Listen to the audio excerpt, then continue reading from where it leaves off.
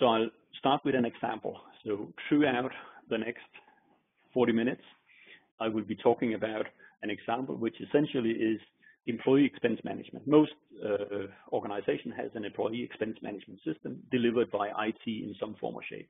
Might be delivered as internally developed or as a service or whatever, doesn't really matter. In this example, we basically say, well, we have a conceptual service called employee expense management, EAM, if you abbreviate it, and essentially it delivers three kind of business functions. You can register expense, you can manage expense reports, and you can approve expense reports.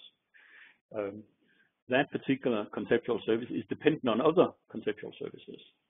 It sends notifications and you actually pay the expense reports. So it interfaces to financial application and to email service. And also in order to run the service, it relies on a database service and a general application execution environment, aka a server, right? So that's in essence the conceptual service. And the details of it is something you probably have modeled out in an enterprise architecture tool where you took these three functions that the systems is delivering, register, manage, and approve expenses, and put it into the general business flow of the businesses that are managing expenses.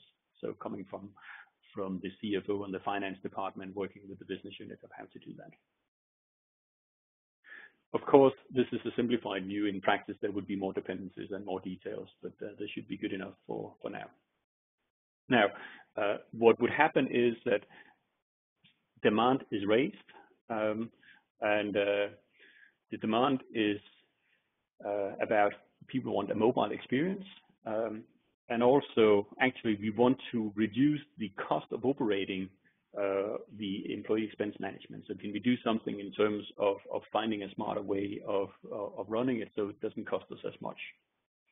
So that's demand coming in, some of it from the business, that's the mobile experience, and the other one is from the CFO or CIO saying, well, we need to figure out how to optimize how we run this stuff.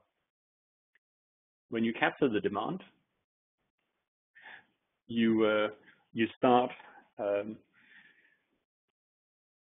working the actual way of delivering that demand. So you put it into a proposal that you sign off with an IT project that is going to then actually deliver this.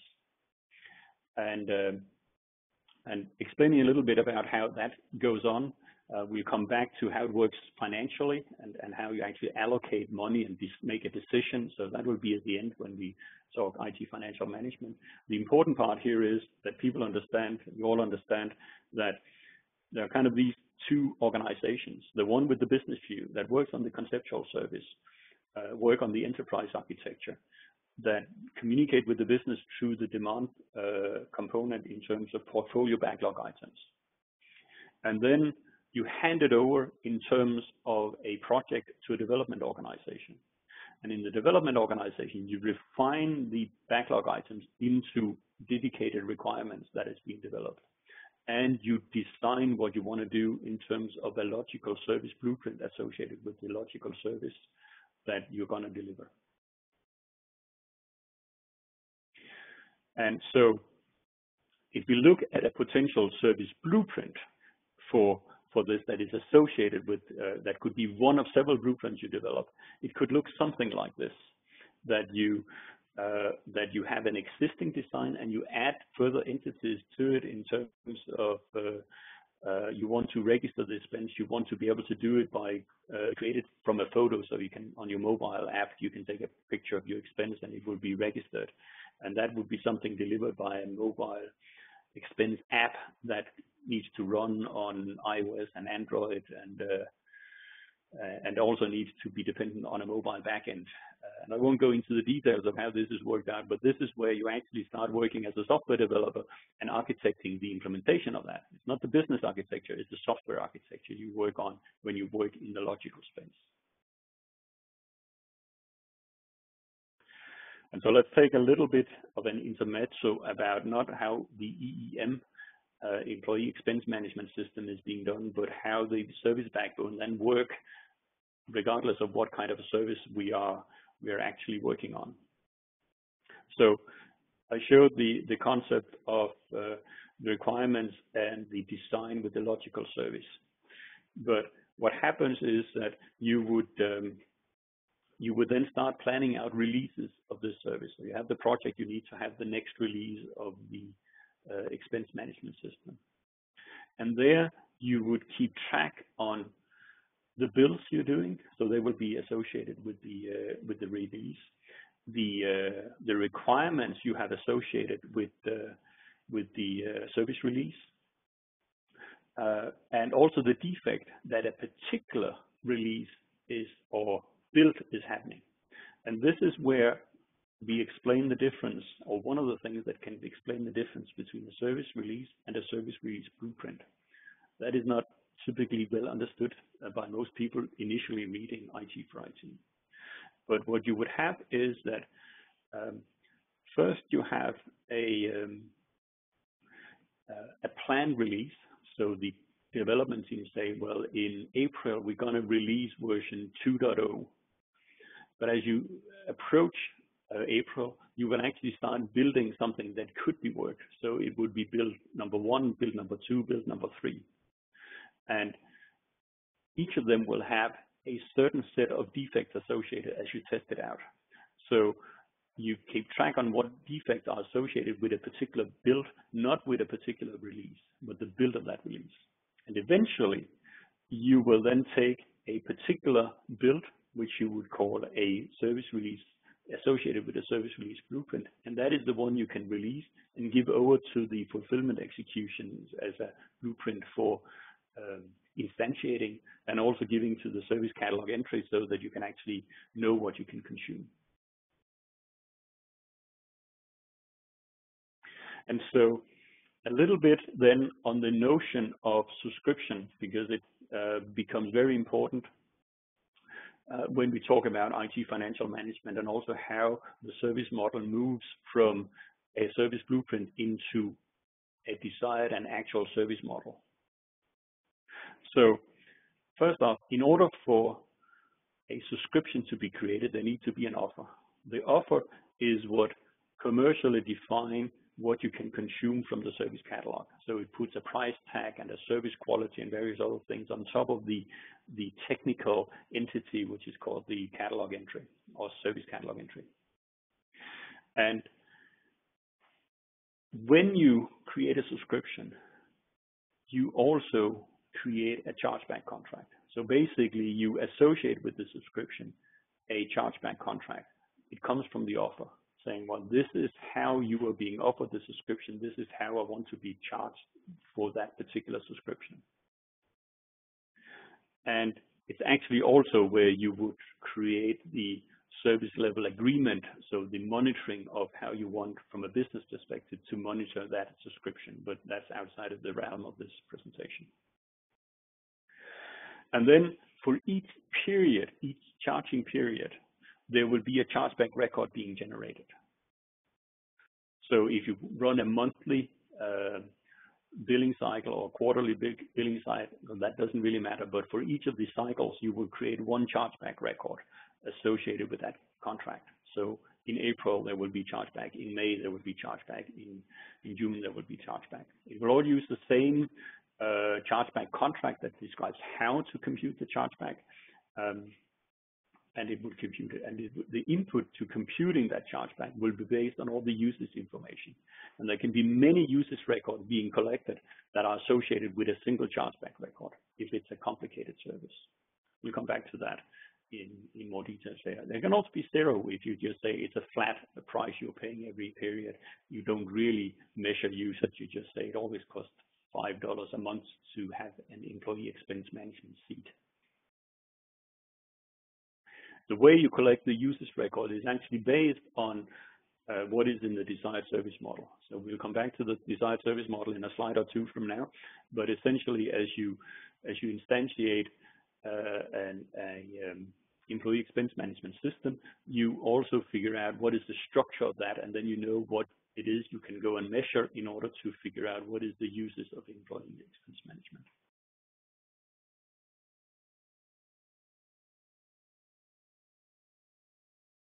And if we go on from there, then essentially what is happening is that it's kind of a two-step in R2F, is that the service blueprint, the service release blueprint has been registered as a catalog entry, and the fulfillment execution knows about it as a template. And then going up through the consumption and down as a subscription, you say, I want an instance of this. So let's think about it when we talk about employee expense management. Really what could happen is that I've developed a new employee expense management and I want to run it in one region of the world. I'm a big international company and I want to run it in, say, Europe. And so as a service owner, I can then say, I want to create a subscription to that kind of service and get an instance created in EMEA. And then the fulfillment execution will stand up all the servers, all the databases, all the connectivity that is needed in order to instantiate an employee expense management system in EMEA. And as it does that, it starts by computing a desired service. What should it look like? What do I need?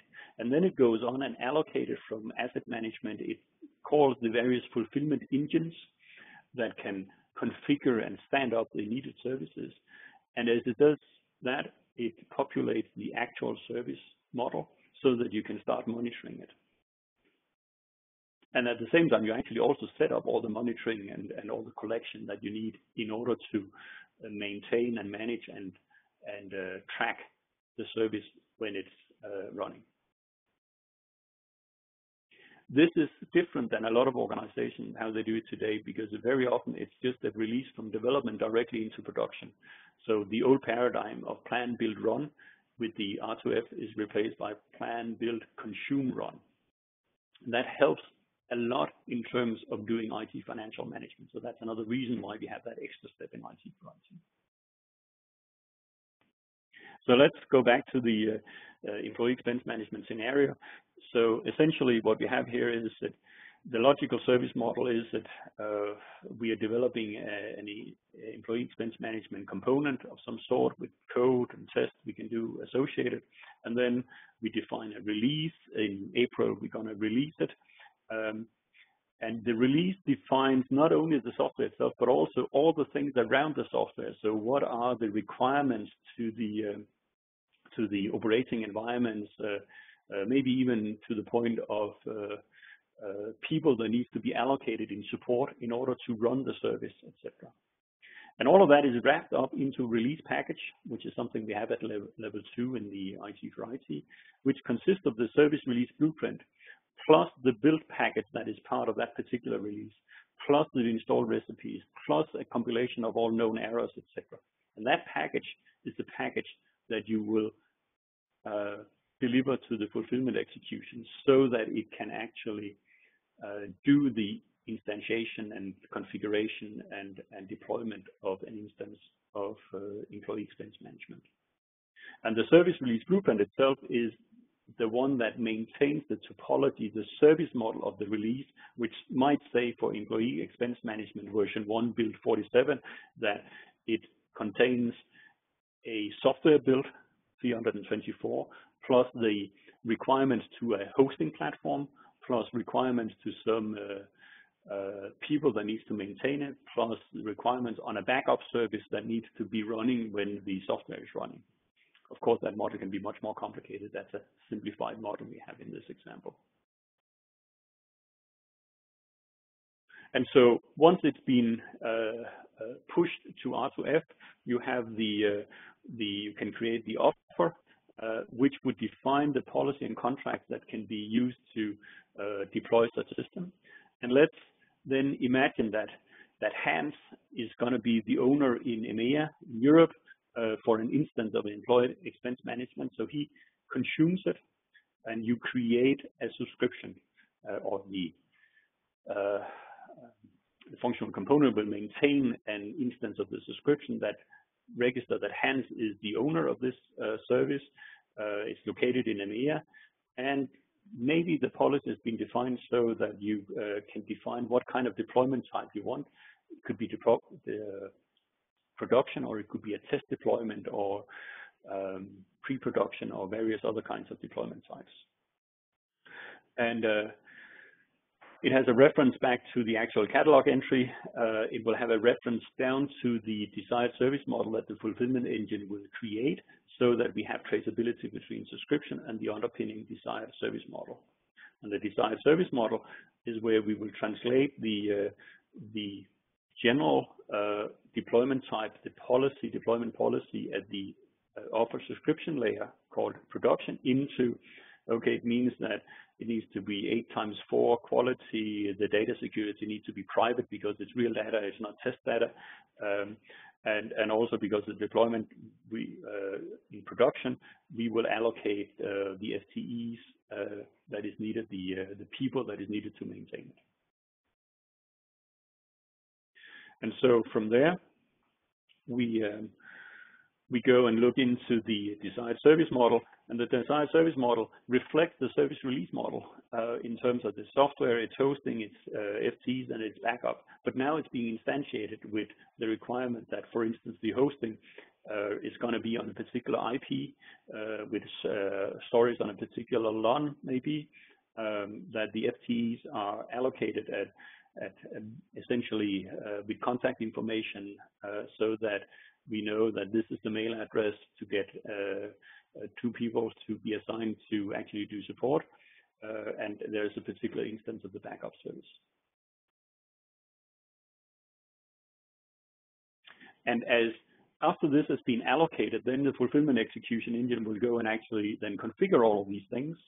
In addition to configuring them, getting populated the actual service model, which will very much look like the desired service model, except it might have further details on it, like the serial number of the hardware, if there is hardware. We don't really care of it as a desired thing, but there is an actual thing around it.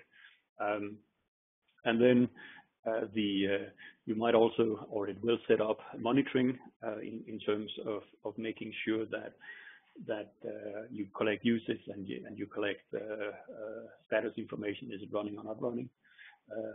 It might also test whether it's working before it finally signs it up, as now it's up and running, and then it'll feed that information back to the subscription module so that you know that now your employee expense management is running in EMEA.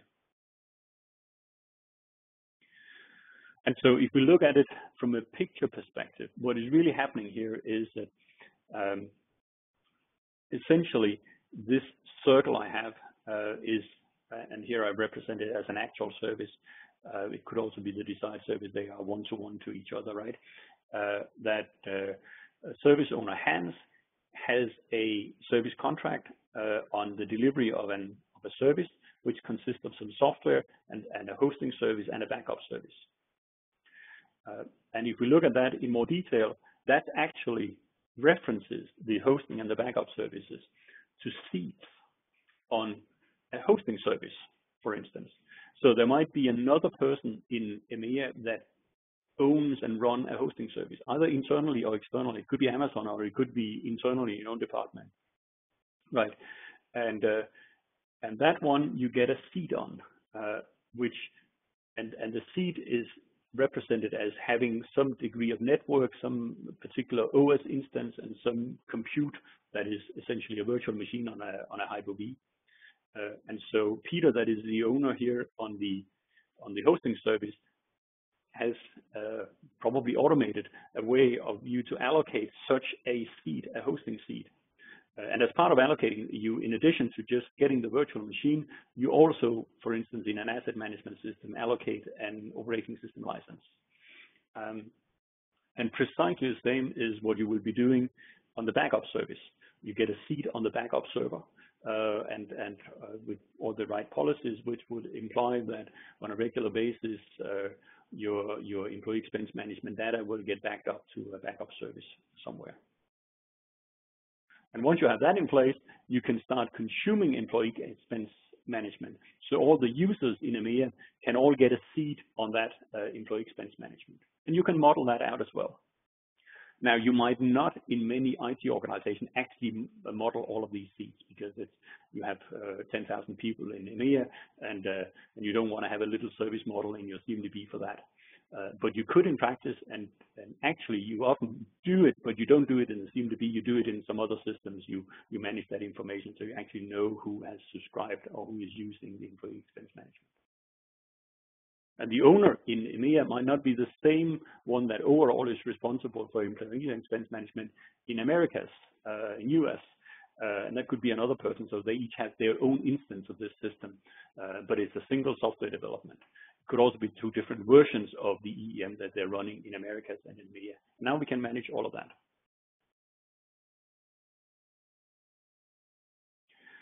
So let's take a deep breath and say, okay, now I went all the way from conceptually outlining that we have an employee expense management system, we have new requirements to it, we develop those, we release them, we put them into request to fulfill, you instantiate a desired service model and thereby also an actual service model.